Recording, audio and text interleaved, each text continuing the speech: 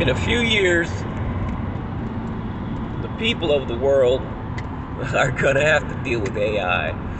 Like, it's already doing a lot in the background, but artificial intelligence is absolutely gonna change the world. You know, like, I'm sitting here, I have cancer, and I'm wondering whether or not I'm gonna have a chance to see all this stuff happen. But artificial intelligence is going to change the world in all kinds of different ways.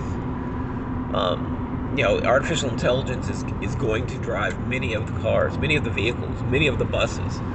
So, in the future, imagine that all those jobs are gone, or the number of jobs, for human beings are greatly reduced. Now, logistics teams and individuals to monitor the AI and monitor the logistics, there's still going to be demand for them. Artificial intelligence is going to design the cars. It's good, and you'll just have human beings doing some work to modify those designs, but the design itself, that's going to be conducted by an AI. The most of the work, the coordination and the coordination of the piping systems, the wiring systems, the cable runs, like how all that works out. A machine can figure out how to keep things from colliding and how to organize that stuff.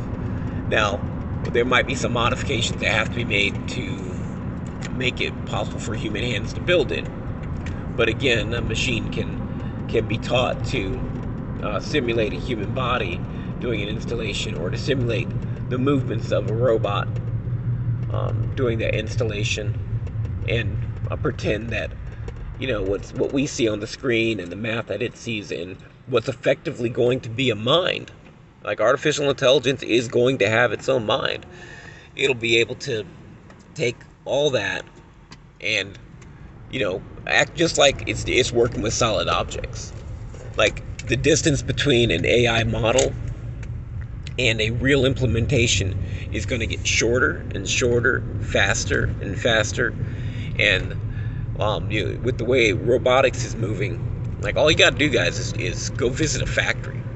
The robots are advanced, and what we think is advanced today is nothing like what they have in prototype. So, AI, it's going to take over the world, whether you like it or not. And a lot of people's jobs are just gonna disappear. A lot of people's jobs they're just gone. All right, that's all I got for now. See you guys.